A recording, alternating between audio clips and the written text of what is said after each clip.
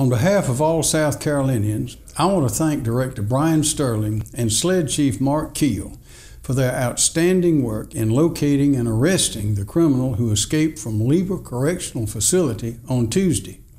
But threats of this kind are not over. They are growing. As Director Stirling often says, a cell phone is the most dangerous piece of contraband an inmate can have. With cell phones, prisoners have unlimited access to the outside world and can use that access to conduct criminal enterprises from within the walls. That poses a threat to our correctional officers and to all of us. As fast as we can confiscate the phones, new ones are smuggled in by drones or thrown in over the fences.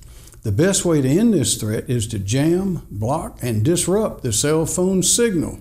Unfortunately, the Federal Communications Commission, so far, will not allow this. Be assured, we're working diligently to persuade them otherwise, and we intend to do whatever it takes to keep all South Carolinians safe.